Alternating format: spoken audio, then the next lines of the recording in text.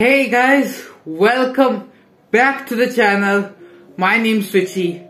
Yes, it has been a while, probably like 4 to 5 months since I've last uploaded. Well, there's a big reason for that, and this thing is probably gonna continue for a long time. Even after this, I'm not fully free. I will be free after like February to March.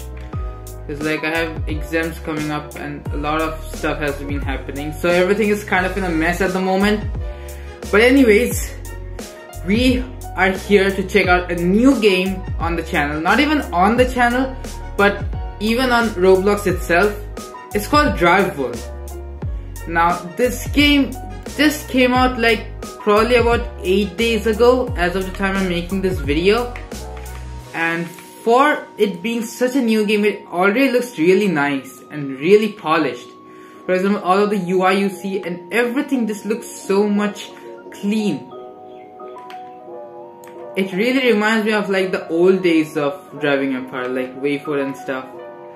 Enough said, let's actually get into the review. Okay, first thing I want to say is you can vote for the next race. So like it's a server-wide thing. Now, for example, now we have the overpass jump coming up, and another thing you might notice is that every race has some restrictions, and it also has this like rating system of cars, which is really cool, and not a lot of games have it. I've seen a few games who have incorporated this function in their games, but most of these games still don't actually have an overall rating, which is really cool. The racing is also really cool, like it's very arcadey and it's very fast paced, which I really like. The races don't last that long. It's really interesting. Let's go here, and in this short like race you will also see how good the camera is. For example, the camera feels so action packed, like everything, the camera starts shaking when you hit stuff, and like there's this looseness to it when you turn. It's really interesting. You can also see how we're getting miles. It's very interesting. It's kind of like Forza as well. There's a lot of stuff inspired from Forza here. For example, we have this like place thing, laps. We have this multiplier which actually shows how much you're making at the moment. There are a lot of ways in which you can make money. For example, you can do drifts. You can just drive around. You can do jumps, if I can even find a single jump. I did see a jump, I'm gonna turn around. Never mind, there's a jump right here. For example, if I do this, you can see we're getting like some airtime bonuses and stuff. And I'm just completely going into a spiral of 360s. Yeah, which is really cool. This is really cool. And just the way the map feels and the earning system works, it's really unique as per se. The car list is actually not huge, but it's good for release game. Like we have some few cars which are pretty interesting. For example, we have these 3 cars which are part of a car pack, and yes, they do have car packs like Driving Empire. We also have a Golf R, which is really like, okay, I get it, but it's essentially the same car. A Tesla Model X Plaid. It's got 1008 horsepower. Of course it gotta be a Plaid. Also, it does have a yoke steering wheel, so that confirms that it's a Plaid. Would I pay 130k for this? Probably not. They also have the Lamborghini Huracan Sterrato. This is like an off-road version of the Huracan. And perhaps you guys might have already noticed this, but the Lambos look a little bit different compared to the original counterparts. Like this is a Scion, but they do look a little bit different because, you know, Lamborghini is like suing, not even suing, like Lamborghini and Roblox are not on very good terms. They have like issues and stuff. Alright, next thing I want to say is that this game has quests. Like in Driving Simulator, I think. Wait, did Driving Simulator have quests? I know Drift Legends had quests. Like, there are the daily quests like play for 15 minutes, do 3 races, or drive like 40 kilometers. Yes, it is kilometers because I'm from metric. I don't understand American units.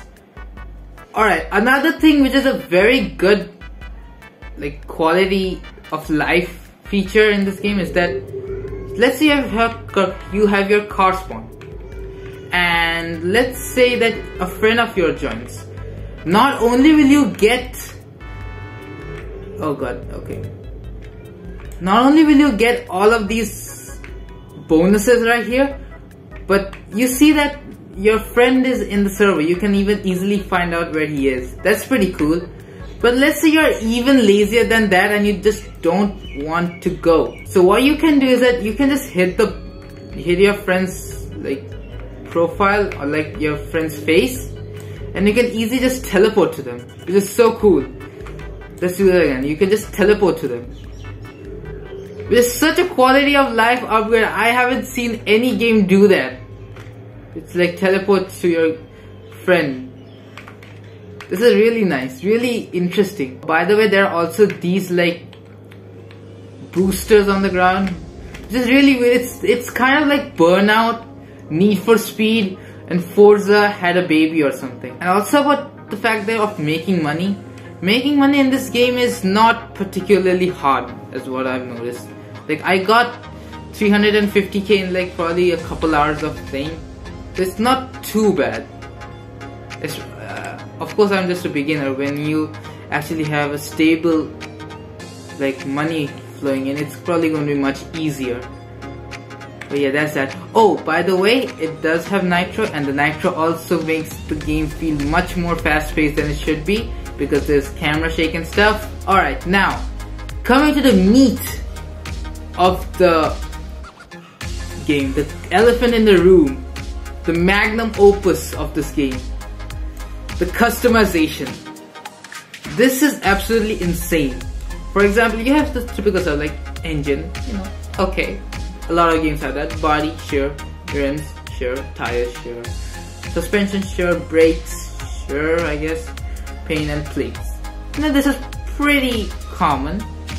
But especially if you're going to engine, you have a little dyno with the power and torque graphs, which actually change when you change these upgrades and stuff. For example, as you can see, my car is making about 1195, so like close to 1200 horsepower, and it's probably making like, let's say about 890, 900 pound-feet of torque.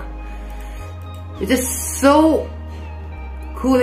You don't see that in a Roblox racing game all that often, probably like anything. Anyways, you can change a lot of it. You can even engine swap your car. You can even swap in an inline 6 or a freaking V12. You can swap in a freaking V12 into a Challenger. You can do crazy stuff. You can change the pistons, the crank, the exhaust, the aspiration. They still have a supercharger. I should have upgraded this, but I can't anyways. You have intakes, clutch, and nitrous. If you go to the body, you can change the trunk. There's this little lip spoiler right there. You can change it to like have a smooth spoiler like the standard Porsche GT3, or you can have that little ducktail spoiler. You can even change the spoiler to have no spoiler, have the stock spoiler, or have all of these spoilers, which look pretty nice if you ask me. You can even change the seats to have this like sport bucket seats to have the more comfy seats, like the more comfortable GT3 seats. You can even change the front mod, like the front bumper and stuff. For me, I had this like tow hook. You can even add a snow plow. I don't know why you would add that to a 525 horsepower track beast. Anyways, you can even add a truck bumper, a Rudolph's nose, which is really cute. Oh my god, that looks so cute. The safety bumper, a Christmas bow, if you want to gift it to someone, I don't know who. And you can even have front lights like a freaking Group B rally car. Rims, you can change the rims. Not too much to say about this, it's just pretty similar to what you have in a lot of racing games.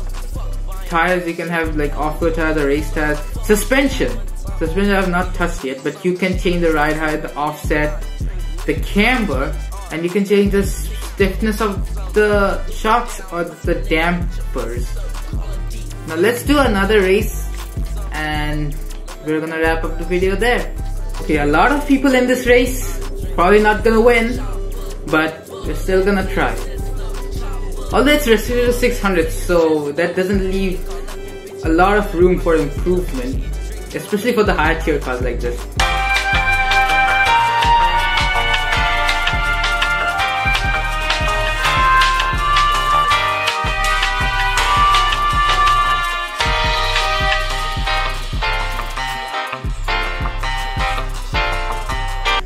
But anyways, that's that. I got 3,472 cash, which is a decent amount, I would say. I think it increases the more players you have. But yeah, that's it. That's pretty much what the game has at this point. I'll probably make more of this because this game is really polished and really well made for how long the game has been on the platform. But yeah, stay tuned for that, and I'm sorry again for not posting for a while. This schedule is probably gonna stay like this for a while until I get things sorted out. But yeah, that's about it. Have a good one, guys, and see ya.